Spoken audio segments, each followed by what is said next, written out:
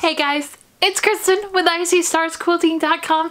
This is the video that takes you behind the scenes in the background of the 2021 International Quilt Festival that is in Houston, Texas. So I'm going to show you all my pictures from the festival. I'm going to show you what I did. I'm going to show you what you missed. I'm going to show you what you can plan on doing if you want to come to this festival someday. I'm just gonna say it, I highly recommend that you put this on your bucket list, okay? The International Quilt Festival in Houston, Texas is the largest quilt show in the entire world. Let that sink in. The largest quilt show in the entire world. Now, I'm not gonna say that there's not other great large quilt shows out there, okay?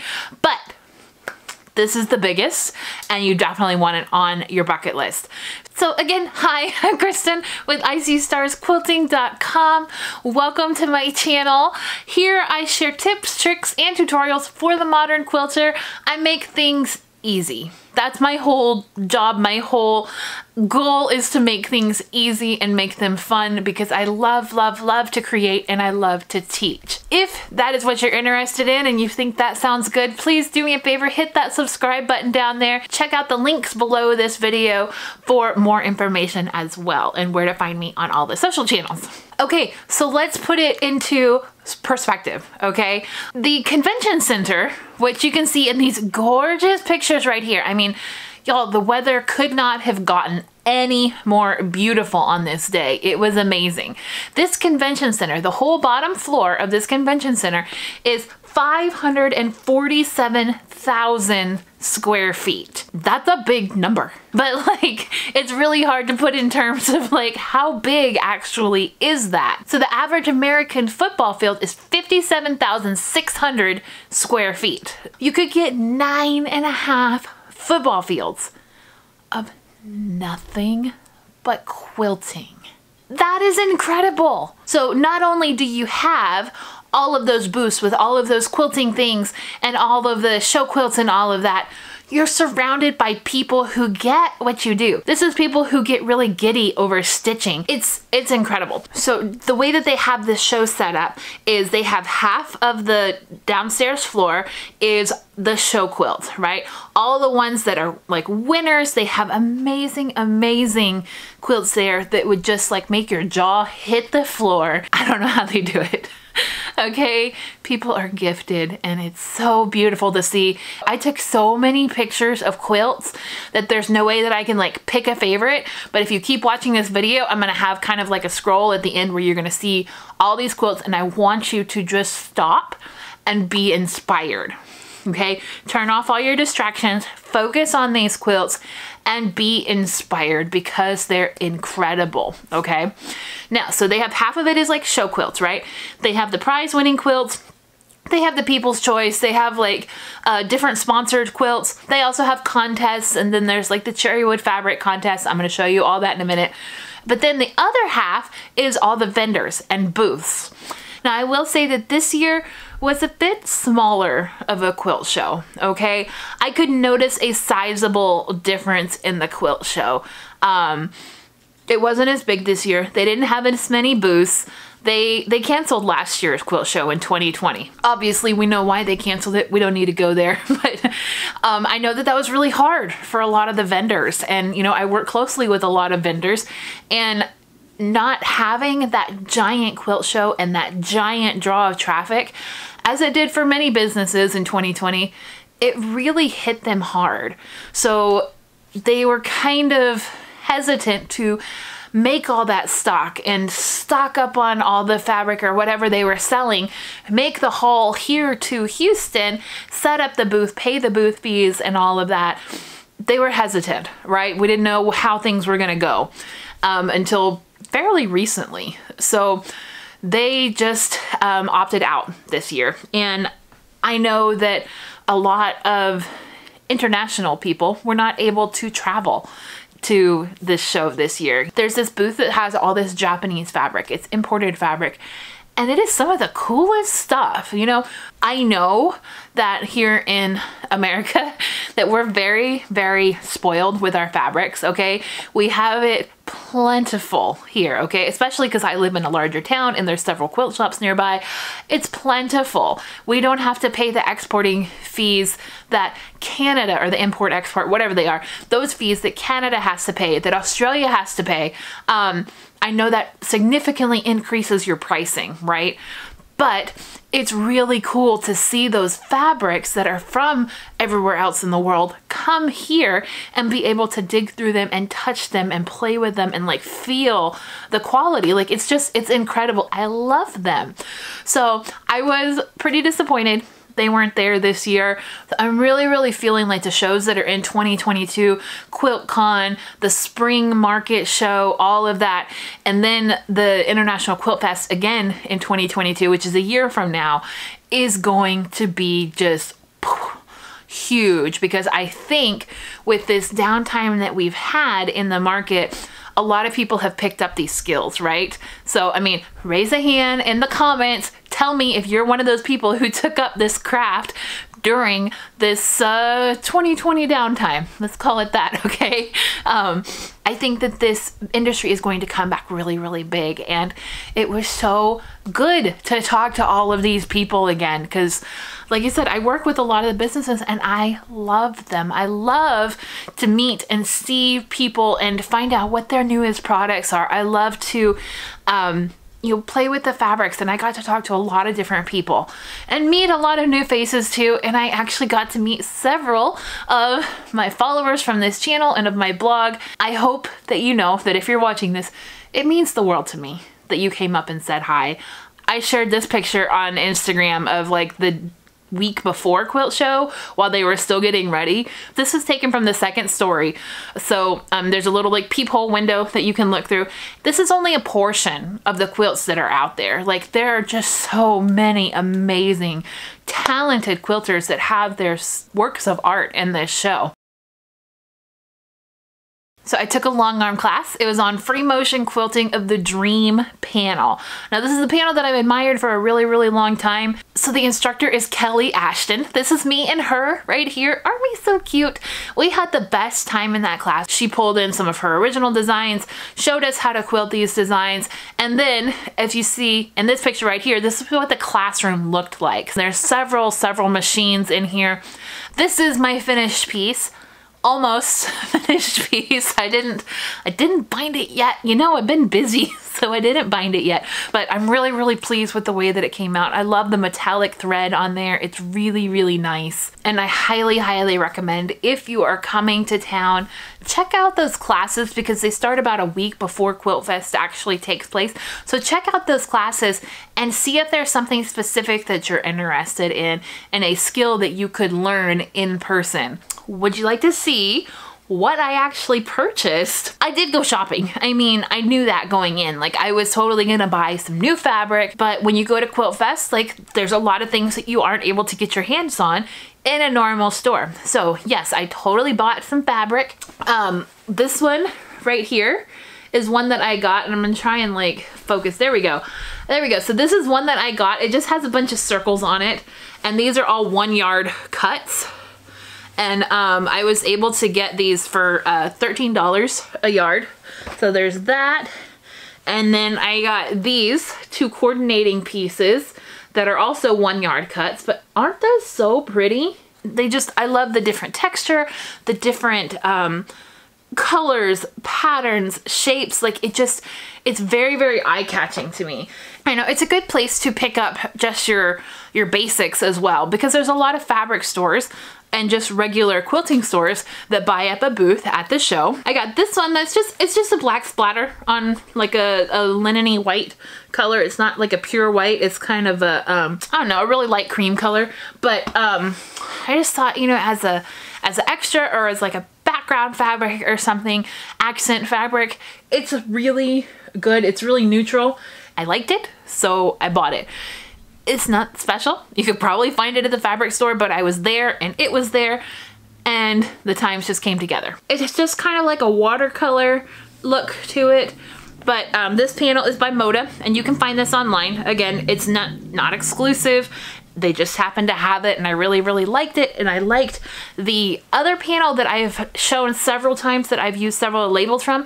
That's a Figo panel, okay? So you can look up either Figo or Moda. Moda has the more watercolory one. Figo is a little bit more, I don't know, modern, bright colors, some line artwork on it. But both of those panels I really, really love for your quilt labels. I couldn't pass this up. Okay, I went by the Connecting Threads booth at least 3 times, okay? At least 3 times when I was there. And I kept seeing this quilt kit and I loved it. I don't know when this is gonna go actually appear on my to-do list. It's there, but it's like so far back, so many pages back that I don't know when it's gonna get done.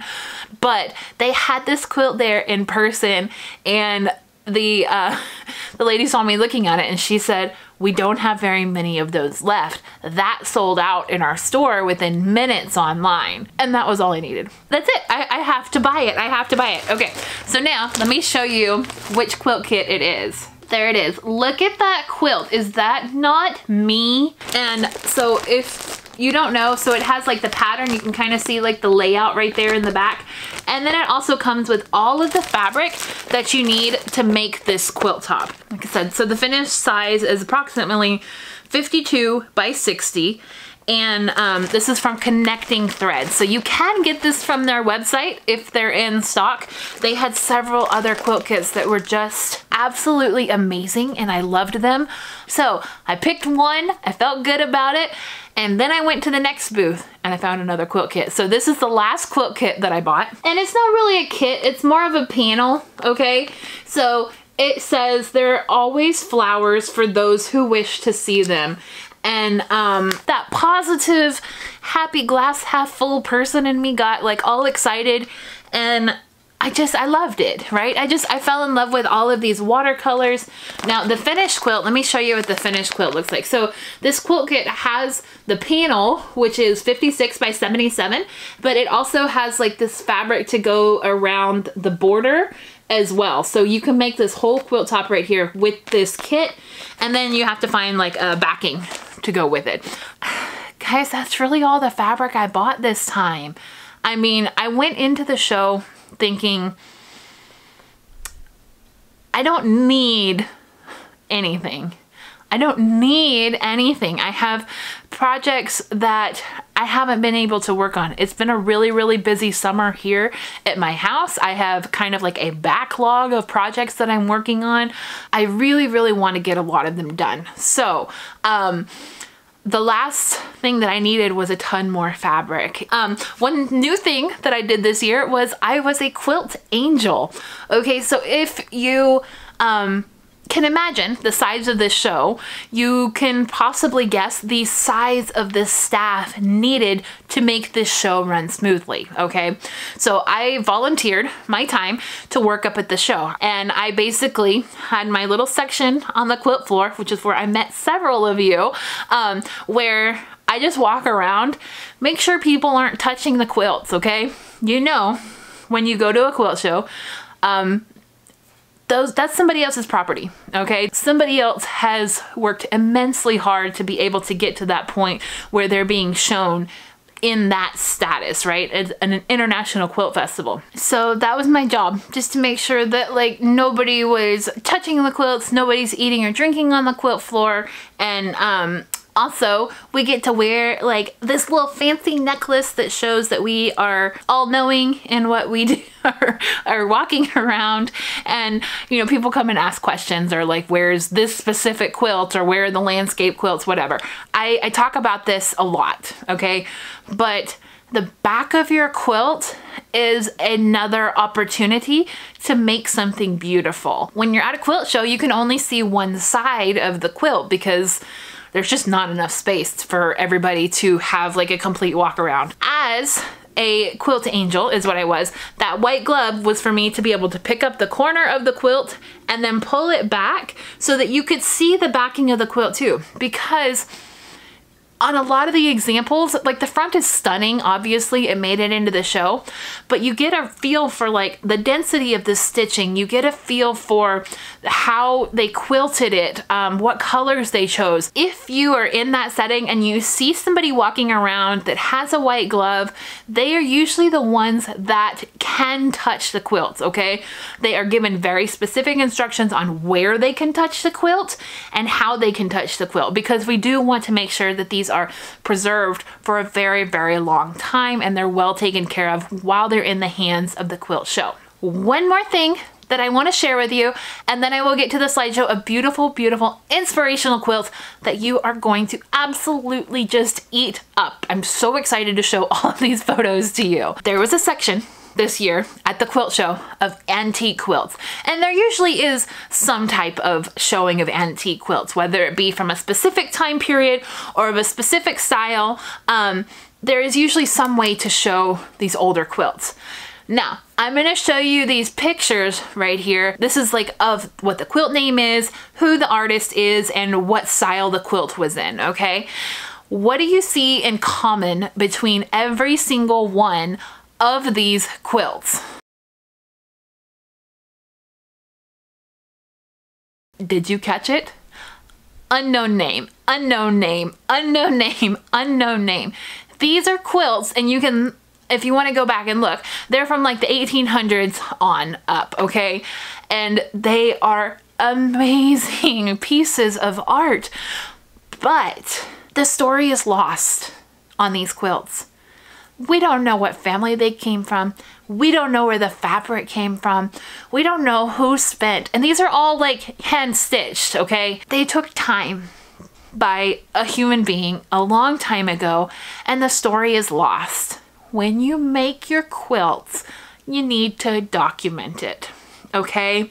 Because these quilts, and there was probably, I'm gonna guess a rough estimate of maybe 25 of these antique quilts that were in the International Quilt Festival, the largest quilt show in the entire world, hanging up for thousands of people to see over the several days, and there's no credit to give.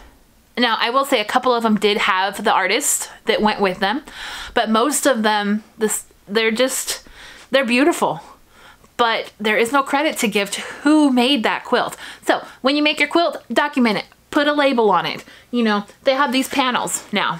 There's no excuse. Put a label on it so when your quilt is hanging up in a show, I don't know, 200 years from now, when you are long gone and finished with your quilting duties of the world, we will be able to still celebrate you as an artist.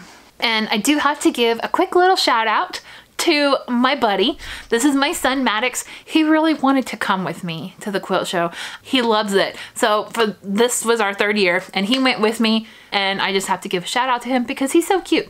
So without further ado, if you are not able to make it to the Houston International Quilt Festival, here you go. I hope you enjoy these pictures. I love you so much. I'm Kristen with IcyStarsQuilting.com. Make sure you hit the subscribe button. Make sure you give me a thumbs up on this video. I would love it. Enjoy all of these beautiful, beautiful pictures of these quilts. Calm down, relax, take a few minutes to yourself, look at these quilts, and really, really soak in all of the beauty that is in these quilts. I hope you have a wonderful day. I'll talk to you soon.